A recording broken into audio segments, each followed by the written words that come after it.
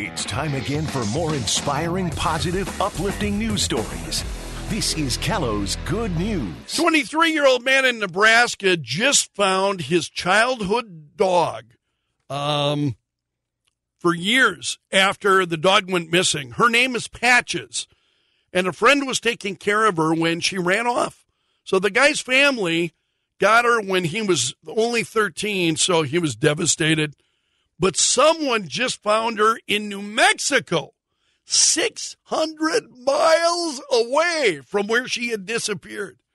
Incredible. That's a great story.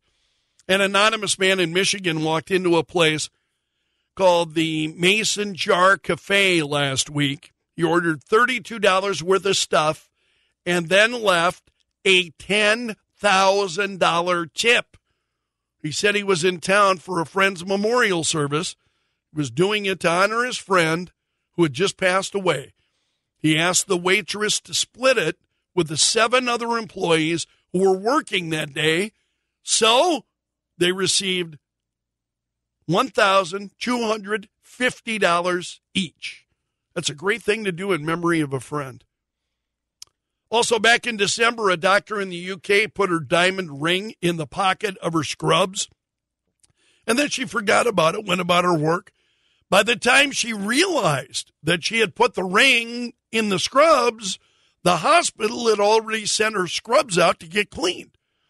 But then another doctor at a different hospital 100 miles away ended up in the same scrubs 5 days later, found the ring, and got it back to her. That's pretty incredible. And then finally, this story at Fox News, foxnews.com. A military wife recently surprised her husband with their week-old baby after his boot camp training. So she had given birth to their daughter. And at the time, her husband was going through Navy boot camp training in Illinois. So he got to meet his daughter for the first time. And she surprised her husband with the baby. And it's a pretty neat story. Well, she and her husband, she said, had been hoping for a baby girl.